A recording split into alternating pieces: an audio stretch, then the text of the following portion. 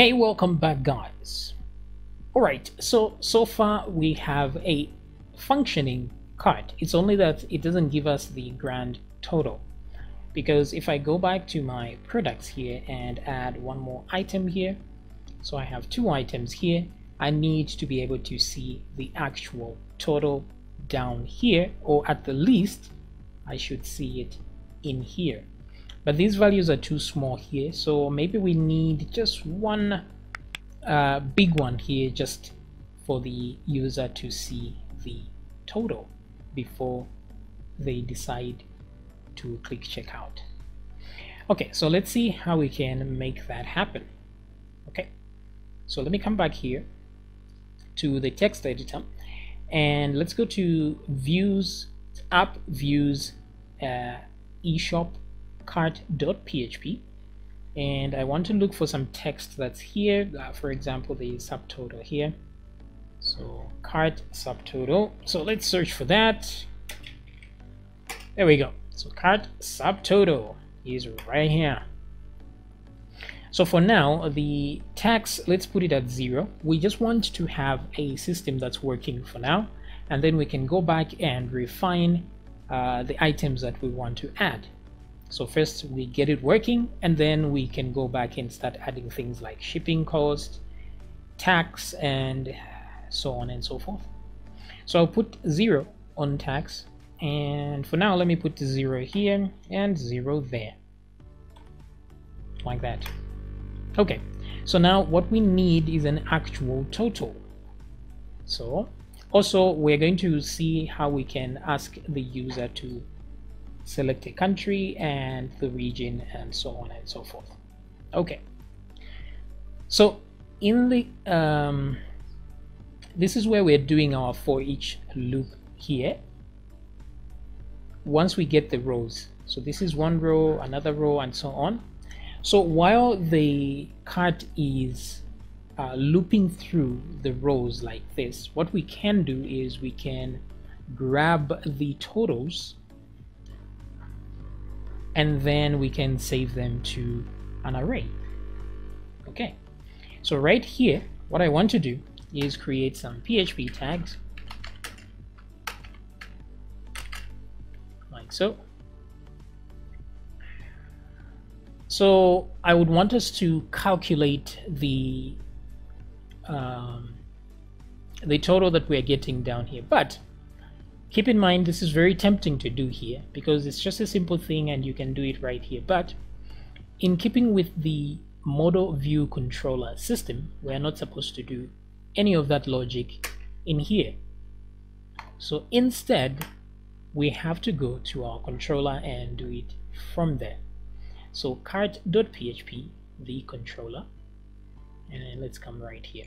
So we are already looping through all the rows right here, like for example when we are creating thumbnails and the like. So we can use this opportunity to create some kind of total. So what I will do here is I will just say this. I'll say data, I will say total, maybe let me name it grand underscore. Actually it's a subtotal there because even though there's no shipping and all that, but let's just say subtotal for now. So I'll say this is equal to 0, so I'll set it to 0 for now, and then all I need to do is once we are looping here I can just multiply the values and add to it. So I can do it here. Even here I'm still going through the loop, but it's better to loop through the rows themselves. Okay, so in the row here, let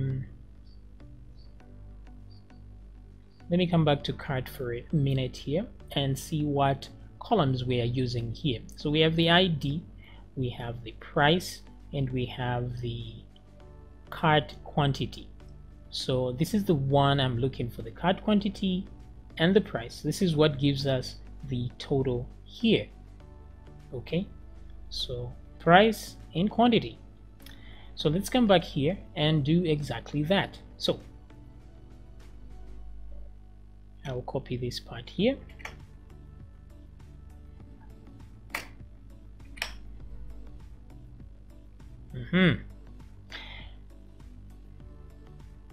So the subtotal is here, and then here what I will do is row.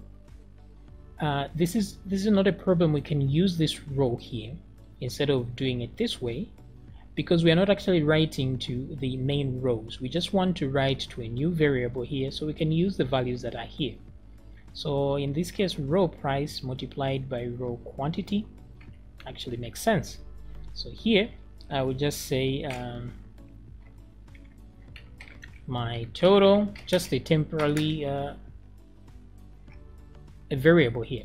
So my total is that. So then what I will do is I will say, because now I've gotten the total of this one, quantity and price, and then I want to add it to this. So I'll copy this and put it here and say plus equals, and then put my total there. So data subtotal.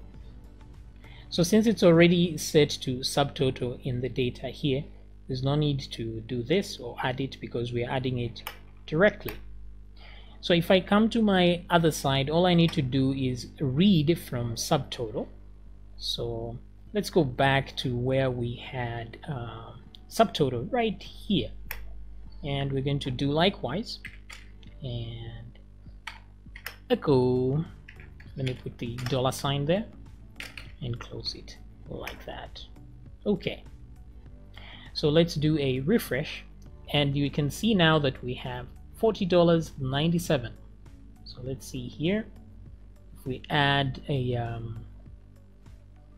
9 plus 0, that's a 9 here, 1 2, that's 3 plus the other one 4. Okay, so it's correct here, it's adding properly. That makes sense. And then the total here, because we're not adding any other extra fees, we're going to just repeat. And now if you wanted to show let's say the total becomes in the thousands, for example. So let me just exaggerate it a little bit in the cart here. So I'm just going to say times that, and then times 1,000, for example, just to make the numbers quite big. So as you can see now, the numbers are in the thousands, but we want that comma there. So to do that, we just use the number format. So we'll say number format like that.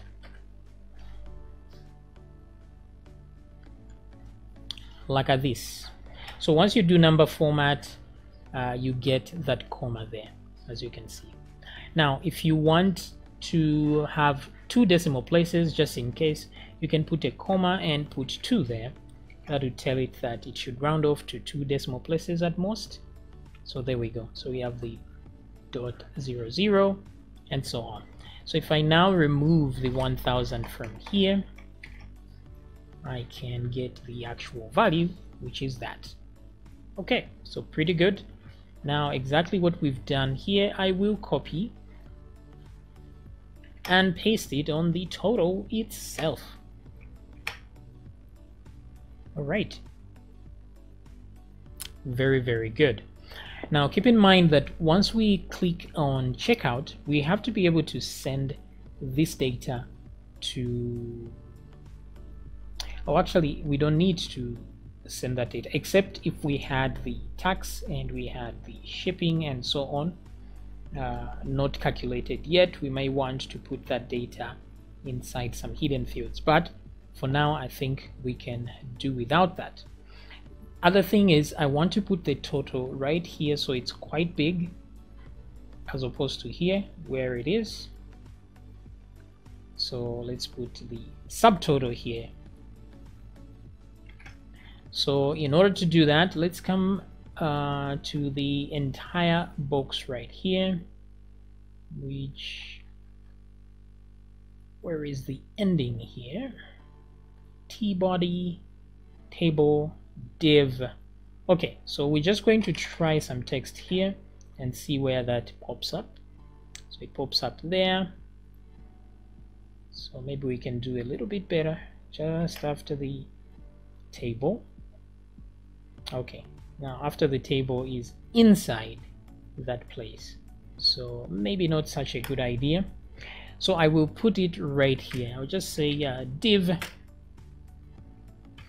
So let's add a class of poo right, so we can float to the right.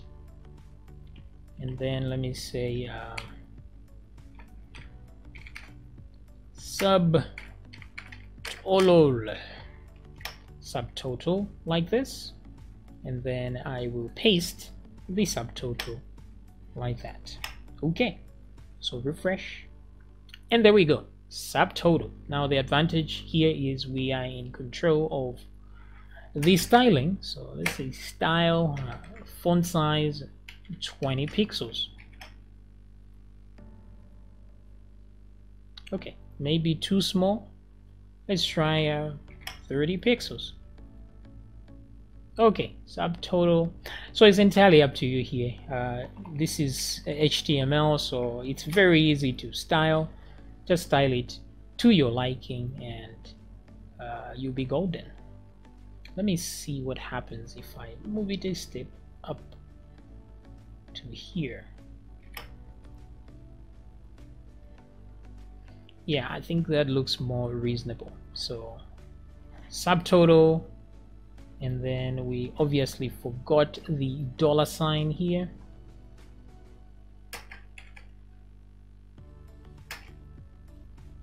Oh, wait a minute, wrong place. It should be here. There you go. So subtotal. So let's add to this. Let me add one more. Okay, so you see there it has increased. It's showing that everything works well. It has increased there and there as well. Awesomeness. Yes. So now what we need is to be able to check out and have the user enter some personal details like the name and so on.